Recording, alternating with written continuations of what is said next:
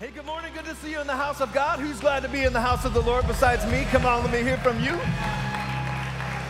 Hey, thank you, Luke. Hey, you can be seated. As you're being seated, turn to someone next to you. Tell them that you are glad that they are here.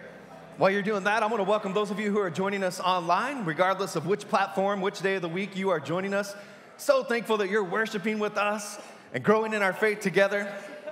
Hey, if you have your Bible with you this morning, turn to Romans chapter 12. And some of you might have been expecting Pastor Rich or Hinojosa to step into the pulpit or for me to come and introduce him this morning. And he was really sad that he couldn't be here, but they had a death in the family. Sandra's father passed away just a couple of nights ago. And so they are back in Texas just making the plans to gather the family to remember Sandra's dad. Richard Hinojosa is an amazing man of God, one of the strongest preachers and prophetic ministers, I really truly believe, anywhere in the body of Christ. And so he's such a blessing to this church, and they care so deeply for you as part of this church family. So they are really sorry that they couldn't be here today, but how many know family comes first? And so we just gladly I said, Pastor, I just trust and know that as you guys are staying home this weekend and just doing what you need to do, just gathering your family and remembering her father, that the Lord, nothing's wasted on God. His timing is perfect. He knows exactly when Pastor Richard needs to be here. I told him, I said, Pastor, I just believe that there's someone that could not or would not be here today that will be here on Sunday, on the weekend of October 30th and 31st. Mark your calendars. That's when they are rescheduled to be here. We'll have a Saturday night evening worship and prophetic ministry time, and then he'll preach on Sunday morning. But I said, Pastor, there's someone that's not going to be here tomorrow or this weekend that will be there on that weekend who needs to hear a word from God that's going to change their life or restore their marriage or get them back on track pursuing and serving and living for God. And so we'll just trust God for that. In the meantime, would you be praying for the Hinojosa family and just lift them up and cover them? And so, all right, so let's get into God's word together this morning. And, you know, it's cool because about 10 days ago, Pastor Eddie and I were talking, and he was saying, what are you preaching about this Sunday? And I said, well, I've got 2 messages to preach to finish the This Means War series, but I've only got one more Sunday in the series. And how many of you know that's kind of interesting that I feel like the Lord actually knew that I would be stepping in on short notice to preach this morning because God just knows. He knows beyond. He knows exactly what was going to happen. And so I told him, I said, I've got 2 messages to preach to finish the series. One about the battle, winning the war in your mind over your thought life, and the other is winning the battle over your sexual purity. And so this morning, I'm going to preach to you about winning the battle over your sexual purity. And listen, there's nothing graphic about this message, but I just want to give you a moment's notice if you're a parent, especially a parent of maybe young children that are in the room with you this morning, that's the subject topic this morning that we're going to dive into. And again, there's nothing graphic. We're just preaching God's word and reminding people about what God has to say about this important area of life. But if it's something that you would prefer for them not to hear, you're not maybe ready to have some conversations that it could initiate, just want to give you fair notice about that, and there's no judgment if you make that decision. But listen, this is an important topic that we really need to be willing to engage in. This is not just a men's ministry issue. This is not just a youth ministry issue. This is not just a singles ministry issue. This is a church issue. This is a church issue. On average, studies suggest, and this is broadly across our culture, including Christians, 1 out of 6 women, including Christians, are addicted to pornography. About half of all men are struggling with addiction to pornography, and half of all teenagers are sexually active. A recent development in the last decade, the largest consumers, this will just make you sad and blow your mind, the largest consumers of online pornography are 12 to 17-year-olds. And you just think about what it was like when you were a teenager and then put a device that's instantly connected to the internet and any website you want to go to in a moment's notice, and just imagine what the struggle would be like for you. Listen, if sexual experimentation and exploits were the key to happiness, we would be the most fulfilled, happy, joyful culture that has ever existed. But sadly, we are the most over-sexualized culture ever, and divorce rates are higher than ever. There's a sexual and gender identity crisis, a full-blown crisis. And according to the CDC, over 110 million Americans are living with a sexually transmitted disease. Come on, look at your neighbor and say, something's got to change. Something's got to change. Here's the good news. Here's the good news. Here's the good news. In the midst of all that, here's the good news. God's word still works. And if we will turn from our ways, if we will turn to his word and return to him, he can heal and restore our culture, our hearts, our homes, our families. Someone ought to say amen. Listen, it would be easier to just avoid this topic. I'm just telling you, there are more comfortable things that I could develop notes and preach to you this morning. But listen, here's the thing. Here's why this is important, that we need to dig into God's word, what God's word has to say about this, and be courageous about it.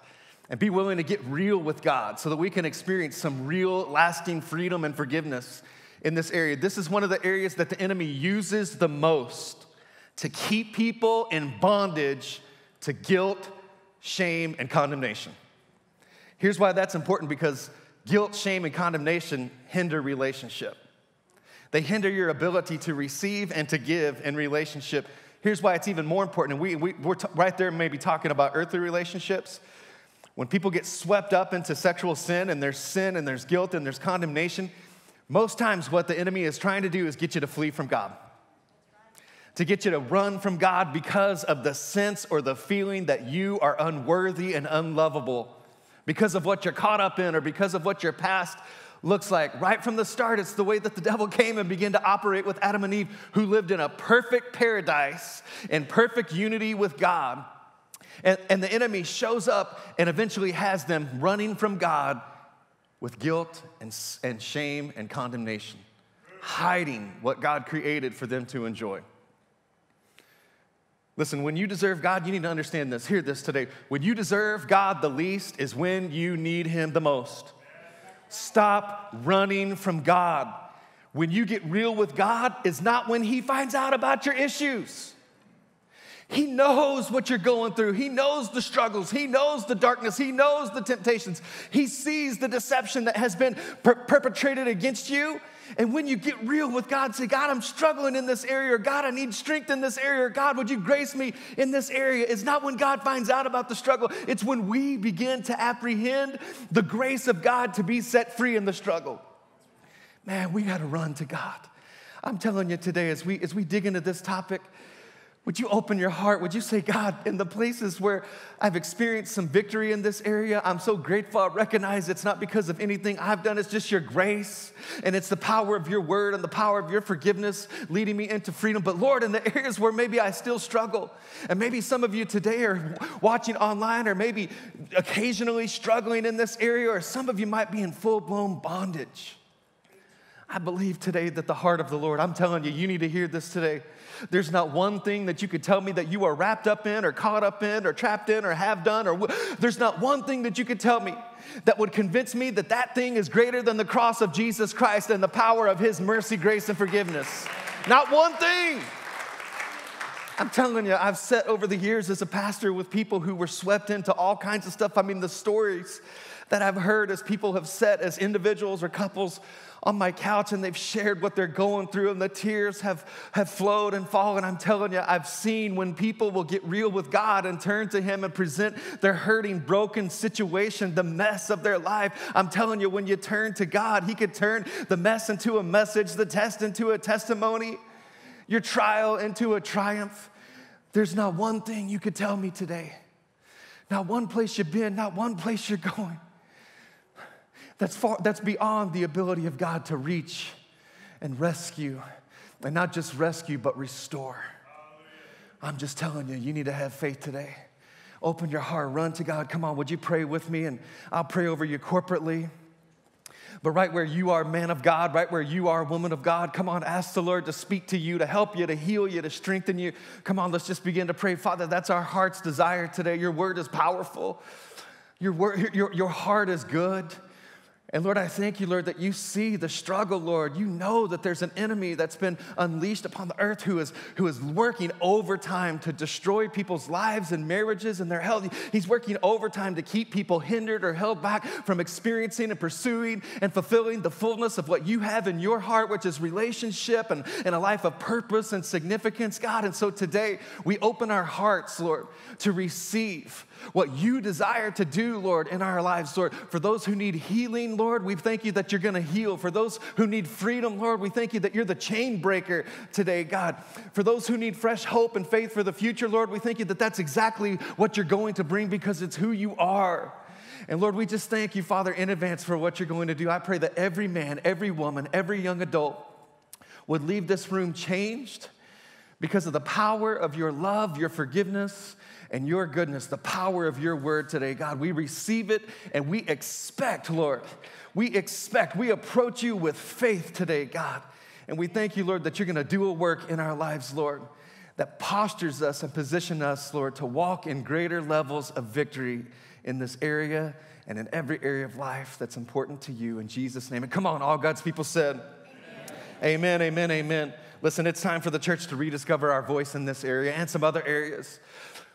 When the church is silent, the enemy will fill the void. And the church has gone silent on some of these issues, and what you see in our culture is the enemy filling the void. Again, the real pandemic is a pandemic of gender and sexual identity crisis and of confusion about how to live this out. But listen, let me just tell you, even as we see this happening in our culture, the word of God is so clear, where sin abounds, grace abounds much more. And I'm just telling you, we have not out-sinned the cross of Jesus Christ. And there's still hope for you. There's hope for our country. Let's look at what Romans chapter 12 instructs and commands us to do. We were in this passage last week in verse 2. We're going to back up and read verse 1 and verse 2. And just watch how these things might even interconnect and go together. He says in verse 1, he says, therefore I urge you, brothers and sisters, in view of God's mercy, because of the mercy of God that's been extended to you and to me, through the cross of Jesus Christ. He says, because of this great work, because of this great thing, because God's rescued you and restored you, he says, offer your bodies as a living sacrifice, holy and pleasing to God. This is your true and proper worship. He's saying, you've been you've been purchased by a price, the blood of Jesus. And he's saying, now give your life to him.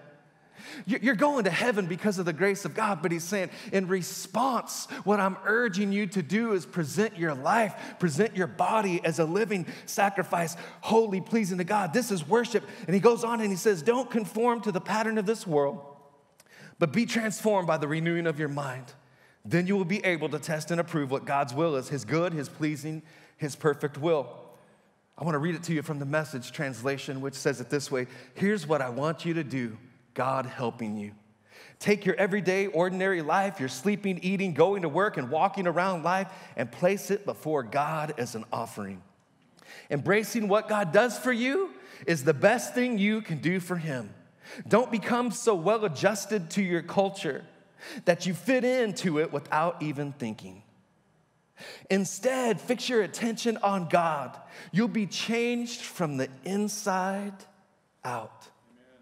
Readily recognize what he wants from you and quickly respond to it. Unlike the culture around you, always dragging you down to its level of immaturity, God brings the best out of you and develops well-formed maturity in you. He says, because of what Jesus did. He said, you're going to heaven. The grace of God is so powerful, you're going to heaven. But he's saying, when you think about the cross, when you think about the price, when you think about Jesus, he says, I want to urge you, give your life to him, every part of your life. Present your body before him. Present every part of your everyday life to him and begin to live for him in response to his mercy. I want to give you some reminders and some encouragements today to help you, to help me, to help us win the battle over sexual purity. Number one is this: God created sex. It belongs to him. Genesis 1 verse 28 says this, then God blessed them and said, be fruitful and multiply. What's he telling them to do right there? Fill the earth and govern it. Did you know something? Contrary to popular religious belief, sex existed before sin. I thought maybe a man would have amen that, but I appreciate that. I like it. Come on, hey, let's loosen up a little bit today, all right? Come on, this is all right to talk about in church because God created it. It belongs to God. And you know, this is interesting. I saw this recently in the Word of God. God is the creator of everything. The only place that the enemy is described as a father is the father of lies. Everything else, he's taking what God created it and he's manipulating it, contorting it, perverting it. But he's the father of lies. He's creative in his ability to lie to us and deceive us. And it's right from the start. It's how he came against Adam and Eve. And it says, Genesis 3:1, the serpent was more crafty than any of the wild animals that the Lord God had made. And he said to the woman, did God really say that you must not eat from any tree, say any tree, in the garden? Did you know that that's not what God said? In fact, it's just the opposite of what God said. God created an abundance. God created this amazing paradise. And God said, you can have it all. He said, there's just one boundary that I want to put around this that's going to protect you. And the enemy came into that place in spite of all the ways that God had connected them and provided for them this amazing paradise of abundance. And the enemy shows up and he begins to say, did God really say? And will you really die if you disobey God? Where's the enemy showing up in that cunning, crafty way in your life and saying, did God really say? Did you marry the right person? Just a little text thread with that person really won't matter. Just a little time on that messenger app with that old high school flame.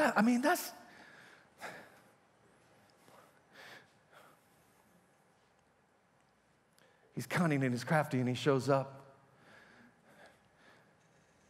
And he just introduces just a little lie. I mean, if he showed up, most of us don't wake up in full-on bondage or in the middle or the throes of an affair. Most of us, just one little lie and deception at a time. Today, I believe that the Lord wants to come and he wants to shine his light on some things. He wants to help you.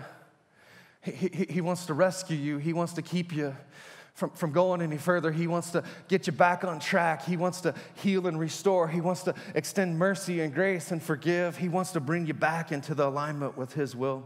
Hallelujah. God created it. It belongs to him.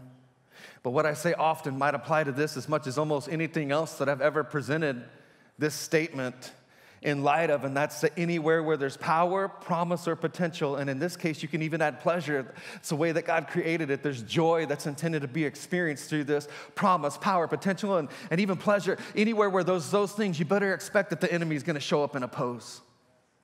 And something that was created for your good, and something that was created for a purpose, and something that was created to be enjoyed is sadly now the place of many people's greatest pain.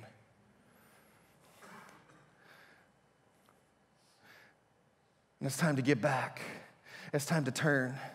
It's time to, come on, Jesus said, repent, think differently, turn from some ways that you're currently living, for the kingdom is here. The kingdom is near. Righteousness, joy, and peace. Come on, there's goodness to be found here. There's a purpose, there's potential, there's promise to be found here.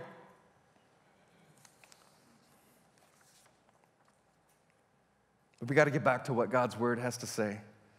Which leads us to my second reminder and encouragement to help us to win this battle. And that's that be reminded that God's boundaries bring blessing. God's boundaries bring blessing. Everything in this book, every scripture, every chapter, the old and the new, everything in this book, the things that are easy to comprehend, the things that challenge our minds, everything in this book, the instructions, the warnings, the commands, the exhortation, everything is written for your good. Amen. Sadly, many people, even the Christian church, has begun to kind of pick and choose the scriptures we like, the scriptures we want, the things that kind of comfort us.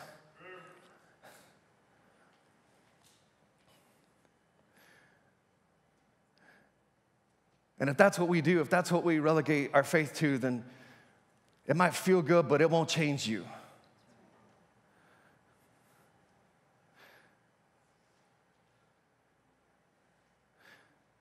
Jesus is a rock. And most of us, we prefer laying on the beach. And when you get up off the beach, the sand looks like you. I'm making a little deeper impression in the sand nowadays than I used to make, if you know what I'm saying. When you get up off the rock, you look like the rock. And we got to build our lives on the rock. Everything in this book, come on, you need to hear me today, man of God. Everything in this book is intended to protect you and direct you and provide for you and bring blessing into your life. I'm a father of 4 and sometimes more, and I love to see my kids play. And right now, I'm working in our backyard, and I'm setting up a playground, and I'm putting the mulch out to help protect the kids if they happen to fall on something that I've built for them to enjoy. And I'm fixing the gate, and I'm doing all kinds of things to the house. I love to see my kids play and laugh and have fun within the parameters and the boundaries that I've established. And when I look out there, we got a little 3-year-old guy, and man, he's busy, you know him, and he's all over the place. And when I look outside and I see that I saw him playing over here, but then I look over here and the gate is open. And I know that there's teenagers in our neighborhood, and I know that they zip and zoom up and down our street. I'm just telling you, when I look and I see that he was once there, but now I see that he's no longer there playing in the boundaries that I've created, and the gate is swung open.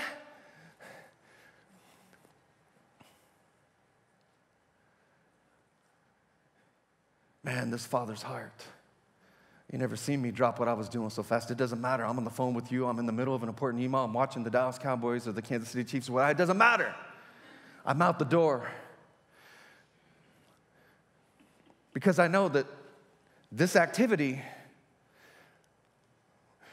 when conducted in the boundaries, brings blessing. But the same activity, running, jumping, whatever it is, when it happens in the street, beyond the gates. Maybe there's someone here today and you're testing the gates. Maybe the gate is open. Maybe the enemy has come and he's kind of unlatched your gate. And you're looking at the gate. Or maybe some of you are already standing by the curb. And maybe a few of us today are already full-blown in the street. And I'm telling you today, regardless, that there's a heavenly Father. He's not a prude. He's not a boss. He's not a master. He's not a taskmaster, rather. He's not a slave driver. He's a good Father. And he didn't write this book to spoil your party or hinder your fun. He wrote this book to be a blessing, to provide boundaries, to tell you this is how I've created you. This is the instruction manual for your life. And if you'll live life, if you'll do marriage, if you'll do sexuality the way that I created you to experience it, it will bring blessing. But when you begin to deviate or you begin to get outside the gates and you begin to play in the street, there's a potential that something that's intended to bring pleasure and promise into your life can become a place of your greatest pain. Man, if that's you today, come on, I don't know who I'm preaching to in this room and online.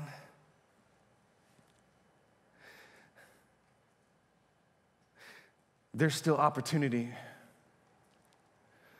to go back to that gate and to secure that gate. That's what the Lord wants to do today. There's still opportunity to get out of the street and to go back to the place of God's provision to go back to the place where God has created these parameters that are found in His Word that allow us to experience and walk in the fullness of God's blessing.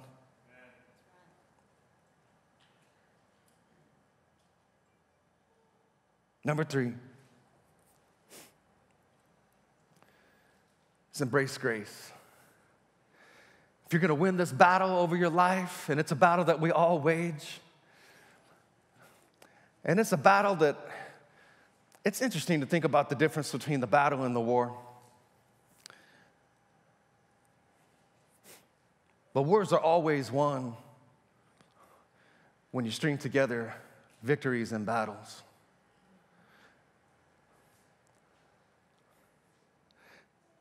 And the pathway to winning this battle in your life, you've got to embrace grace. I mean radical grace that's unmerited, undeserved. The cross of Jesus Christ is radical. It's radical. It pays. Again, there's not one thing that you could tell me that you've done or that you're caught up in or that you're contemplating doing that the cross of Jesus Christ is not greater than that thing.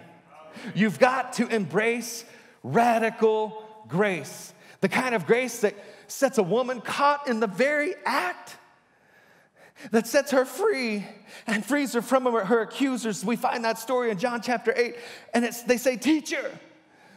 They said to Jesus as they were bringing this woman before her, they said, "This woman was caught in the act of adultery. The law of Moses says to stone her. What do you say?" Reading on, they were trying to trap him into saying something that they could use against him. But Jesus, man, who's grateful for a but Jesus moment in your life? But Jesus stooped. He stooped. The religious spirit was rising up and ready to cast their stones. But Jesus, when he's confronted with the very same situation, he didn't argue about the situation. The religious spirit wanted to rise up and stand up tall and wanted to cast their stones. Jesus stooped down. He stooped down and he wrote in the dust with his finger. And I don't know what he was writing, but I've heard it supposed or proposed that maybe he was writing the names of some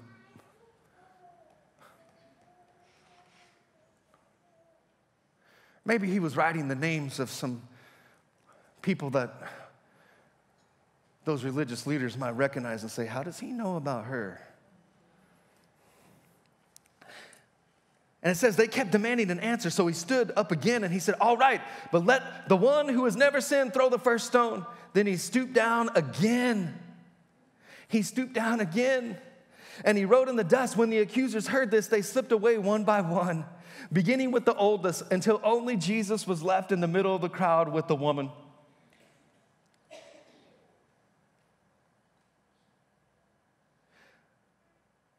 Only Jesus. Until only Jesus. Until only Jesus. Until only Jesus was left. And I'm just telling you, you could go through some things and the key to the freedom, the key to the breakthrough, the key to the healing is to get to the place where it's only Jesus. Only Jesus remains. Only Jesus remains. And it says, only Jesus was left in the middle of the crowd with the woman. Then Jesus stood up again and said to the woman, now he's speaking to the woman, the very one who was caught in the act, and he says, "Where are your accusers?" And Jesus doesn't ask a question because he needs the answer. He's trying to make a point in her heart. He knows where they are. He wants to make sure that she knows. For who is the one that can bring a charge against God's elect? No one. Because there's no condemnation for those who are in Christ Jesus, and that includes you. And if it doesn't include you, today is your day. And he says, "Where are your accusers? Didn't even one of them condemn you?" "No, Lord," she said. And Jesus said, "Neither do I. Go and sin no more." You got to embrace grace. This is a scandalous kind of a grace. This is a radical grace. This is a grace that forgives when you're caught in the act. This is a grace that forgives. I mean, I'm telling you, even the deepest, the darkest, the dirtiest thing, this is a grace that forgives. You got to embrace grace. Grace that compels us to grow. He says, "Go and sin no more." And the kind of grace that we ought to embrace is a grace that compels us to go forward in God and grow differently in God and begin to grow closer and look more like Jesus. That's the kind of grace that we've got to establish. Grace that causes us to grow. Our church needs to be an environment of radical grace, but not grace that allows people to stay stuck or stay mired in their current situation or their sin. It's a grace that rescues us to allow us to begin to run a race that God has prepared for us. Grace and growth. You need an atmosphere of grace and growth in your home, with your spouse. Do you know if you were able to clearly establish that kind of an atmosphere in your home, maybe we would be more comfortable talking about our issues and our challenges instead of sweeping them under the rug or hiding them in the dark places. And when we sweep them under the rug and we hide them in dark places, I'm just telling you, it doesn't change the reality that those things are there. It just perpetuates the cycle. It keeps us from cutting off the deception of the enemy. How would you respond if your spouse had an honest conversation with you about his or her struggle? What would it look like for you to predetermine based on the reminder that you have about the depth of what you have been forgiven? To say, this might be painful to forgive. This might be painful, but the nails that went into my Savior's hands were painful too. And he died for this. But Pastor T, what if they don't change 70 times 7? But Pastor T, don't they have, yes, they do have a responsibility to take responsibility. It's not about turning a blind eye to bad behavior. They have a responsibility, and we need counseling, and we need encouragement, and we need accountability. We need all those things. But I'm telling you, the pathway to really experiencing, that's what Jesus did in this woman's life. He didn't lecture her or criticize her. He just quickly, radically forgave her. And then he said, now, in light of God's mercy, remember what we read back to the beginning. In light of God's mercy, now go and present your life as a living and holy sacrifice before God. This is your act of worship before God. In view of God's mercy, we need grace that compels us to grow. Man, I want to know more about a God who forgives. I want to look more like a God who's rich in mercy and slow to anger. Come on, someone ought to say amen. Number 4, you got to deal with root issues. You got to deal with root issues. We tend to focus on the fruit instead of the root. Most times, hear me, people, most times the bottle, the pills, the porn are the fruit of an unresolved root. The anger from your past, the rejection from your past, or the generational sin.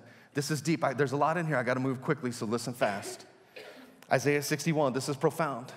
It says, the Spirit of the sovereign Lord is on me because he has anointed me to proclaim good news. Someone say good news. Good news to the poor. He has sent me to bind up the brokenhearted, to heal something in the inward places, to proclaim freedom for the captives. Say captives. I know these are not normally the kind of words I call out, but there's a point to be made. And release from darkness for the prisoners. Say prisoners. I used to see this as one concept, but the Lord has shown me that it's two.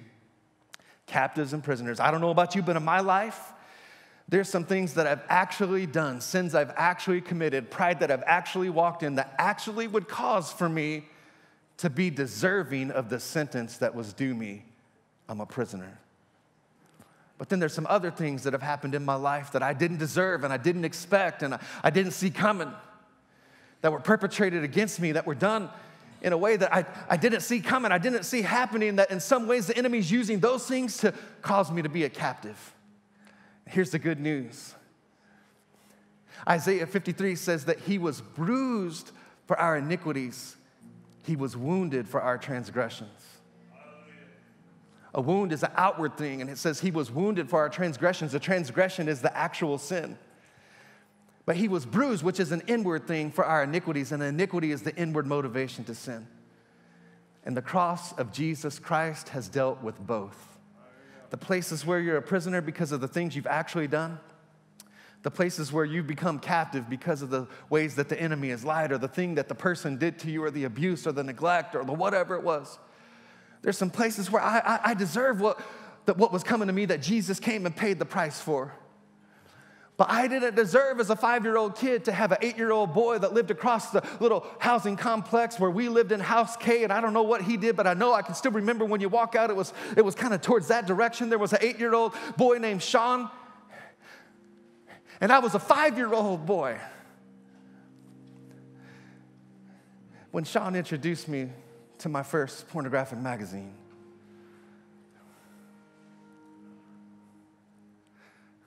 And how many of you know that that's not normal behavior for an 8-year-old? Something had been done to Sean. And I just pray that he found Jesus so that he's no longer a captive to whatever was perpetrated against him that he didn't deserve. So back to the good news. You got to catch this. You got to catch this. The cross of Jesus Christ paid for both. The things we've done and the things that were done to us. He wants to set you free if you're a captive in bondage. He wants to set you free if you're a prisoner because of your own bad mistakes. The cross of Jesus has defeated both. You ought to receive that today, and you ought to begin to walk in it today. All right, moving on. You got to run from sin and run to God. When Paul spoke of sin, he generally said fight or resist. When he spoke of sexual sin, he said flee. Don't hang around the battleground. Don't hang around that range of channels in your TV programming. Don't hang around that website. Delete the app maybe don't hang around that place. The Bible says flee. Isn't that powerful? In most places it says fight or resist, but in this it says don't even get in that battle. You got to get away from that battle. You got to run from sin and run towards God. And this is one of the most powerful examples of it, to me at least. We find it in 2 Samuel 11. Some of you might be familiar with this, and it's speaking of King David, and it says in verse 1, in the spring of the year when kings normally go out to war, David sent Joab and the Israelite army to fight the Ammonites. They destroyed the Ammonite army and laid siege to the city of Rabbah. However, David stayed behind in Jerusalem. And late one afternoon, reading on verse 2, did you guys catch that? He was supposed to be on the battlefield, but he sent someone else in his stead. And he stayed behind. And I'm talking to you about running. Flee from sin. Run to God. Run to God. Run to God. Run to your purpose in God. Quit just raise the stakes. Raise the standard a little bit about what it looks like to be a man of God. We're no longer just struggling in the toil against sin and this and that and the other. We're going beyond. We're living our life as kings and priests in our homes and in our marriages and in our church and in our community. Don't stay behind. Begin to run towards God. And watch what happened. David shouldn't have even been here. Watch what happened. It says in verse 2, late one afternoon after his midday rest, that's just nice language for a nap. He took a nap in the middle of the day. David got out of bed. Nothing wrong with that, by the way. I might do it today. It says David got out of bed and was walking on the roof of his palace. And as he looked out over the city, he noticed a woman of unusual beauty taking a bath. Come on, who takes a bath on the roof? And it says he sent someone to find out who she was. He was told, she's Bathsheba, daughter of Eliam, wife of Uriah. And David sent messengers to get her when she came to the palace. He slept with her. He shouldn't have been there. You got to flee sin. You got to run towards God. Men of God, you got to flee sin. You got to start running towards God. Run towards God. I'm just telling you. Run towards God. Run towards God. His purpose, His plan. Quit just settling for this mediocre Christian existence and embrace the call that you are called to be a mighty man of God. Does it mean that you won't struggle or stumble? Absolutely not. In fact, that brings me to our last point. We'll land right here. And the last point is embrace grace. But wait a minute, Pastor T, I thought you already made that point. Yes, I did, but you're going to have to embrace grace again. I just promise you, in this struggle, you're going to have a lot of wins, and occasionally you might have a stumble. You're going to have to embrace grace again. Proverbs 24:16 says, the godly may trip even 7 times, but they will get up again and keep moving and keep going and keep growing. Why? Because of the grace of God. Zechariah 4, verse 6 through 7. This is a powerful scripture. We'll land right here, and I'm going to give you a moment to allow the Lord to touch your heart and give you an opportunity to respond. But verse 6, it says, then he said to me, this is the word of the Lord to Zerubbabel. And this is where you might recognize that this is where this scripture comes from, saying, not by might and not by power, but by my spirit, says the Lord of armies. And watch, reading on, it says, what are you, you great mountain? This big thing that seems difficult to overcome, that seems difficult to gain the victory over. He says, what are you, you great mountain? Before Zerubbabel, you will become a plain. In other words, the mountain is coming down. And he will bring out the top stone with shouts of grace, grace. Come on, say grace, grace. Grace, grace. Not one grace, double grace. Grace, grace. Grace, grace. Jesus stooped down again. You say, well, I've already been forgiven, but now I'm still struggling. Jesus will stoop down again. You got to embrace grace, grace. Come on, stand to your feet this morning. Let's respond to the Lord. I want to give him a chance to set you free today. I want to give him a chance to strengthen you today. And I want to pray boldly over some of you today. And listen, if you're walking in freedom and victory in this area, would you just support through intercession the work of God that God desires to do in the lives of your brothers and sisters in the room and joining us online today? But I don't want to put anyone on the spot, but I want to give several different groups of people an opportunity to respond. And so listen, I want to give you an opportunity to respond and just acknowledge to God, Lord, that's me and I need your grace. Lord, that's me and I need your strength. And I want to start with people that you're really in bondage. I mean, really, something that started out as just kind of a flirtation or something that started out, you're in bondage to some sort of sexual impurity in your mind or outwardly you're living it out. And listen, if that's you, I'm not going to ask people to raise their hand or anything. I mean, I think God sees and knows in this moment. But if that's you, I want you to present that thing before God with faith and expectation that today is your day for freedom and breakthrough because of the grace of God, because of the power of his love and his forgiveness over your life, because of grace, the double portion of grace that I believe is present in the room today. And so come on, every head bowed, eye closed, and I'm going to pray. Lord, I pray over every person who's in this room or joining us online who would say, Pastor T, I'm in bondage. I've become in bondage.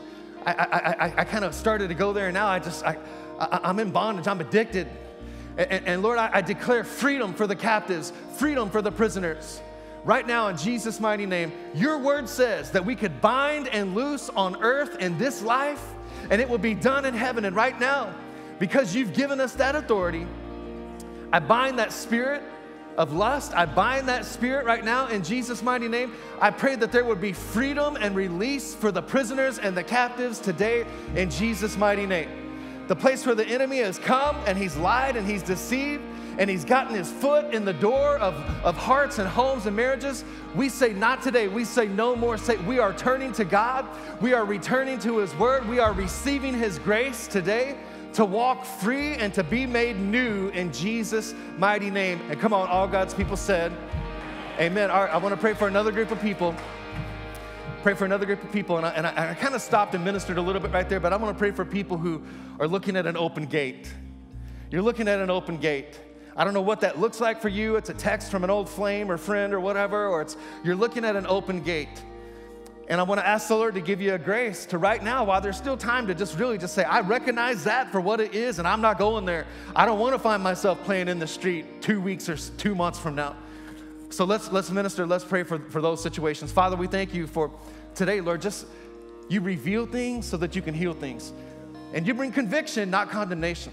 And so, Lord, we thank you that today, Lord, you're shining your light on those gates that the enemy has come, and maybe he's kind of left the latch open so that the gate would kind of swing open with the breeze, and we're looking at that gate. And I pray today, God, that we would begin to recognize it for what it is, that it's an invitation to step outside the boundaries of your blessing, God. And it might look adventurous and it might feel exciting, but I'm telling you, there's pain that is to be found in the street. And so I just thank you, Lord, for the grace, God, the grace. Oh my goodness, if that's you today, and God is gracing you to go to that place and close that gate and put a padlock on it, I'm telling you, you ought to thank God for what he's saving you and rescuing you from on the other side of the gate. And we just thank you for that, God. We receive it today. You're so good. You're such a good Father. We receive that today in Jesus' name, and all God's people said. All right, lastly, one more group of people, and that's people who are here and are far from God. And you need Jesus. You need Jesus. You need forgiveness. You need a new start, a fresh start. And if that's you today, maybe you once knew God, served God, were raised in the church, or maybe you've just drifted from Him. You're a prodigal son or daughter. Maybe you've never put your faith and trust in Jesus and received His forgiveness. Either way or anywhere in between, this moment is for you right now. Don't wait. Raise your hand. Just say, that's me, Pastor T. I need forgiveness. I need a fresh start. I need a new life. I need to be washed clean. I need to be made whole. Right now, raise your hand. If you're online, you're joining us, and that's you. Don't miss the moment to even pull over to the side of the road or stand up off your couch. You're not responding to a person. You're responding to your Heavenly Father. I think it's powerfully important that you would always also take that step of faith. Just lift your hand. Lift your hand. One more moment. Thank you, Lord, for these precious people. Thank you, Lord, for the hands raised that just are, it's an outward sign of an inward work, what you're doing in their hearts. You can lower your hands, and let's pray this prayer together. We do it every week to quickly come alongside people who are coming home to Jesus and just show them there's a church family that wants to, we're in this together. And we do it every week because it reminds us that even as we're growing, we're maturing, and we're going places in God. We're growing in our faith. Come on, men of God. We're not going to settle for the standards of the world. Come on, women of God. We're going some places in God. We're growing and maturing in our faith, but we recognize that even as we're growing, it's all happening on the foundation of unmerited grace that we can never earn, never deserve. So it reminds us of that every week when we pray this together. Come on, let's do it. Father, in Jesus' name, I recognize my need for a Savior, and I thank you for sending Jesus to pay the price I couldn't pay, to make a way that I might have a new life and a fresh start. And I give you that life, and I give you my trust. And because of Jesus, because of the cross of Jesus, come on, say it with a shout, I'll never be the same. I'll never be the same. And then rejoice with all of heaven for the people who came home to Jesus. Hey, come on, let's worship the Lord one more time together today. Let's worship Him and thank Him for what He's done in our lives. Amen.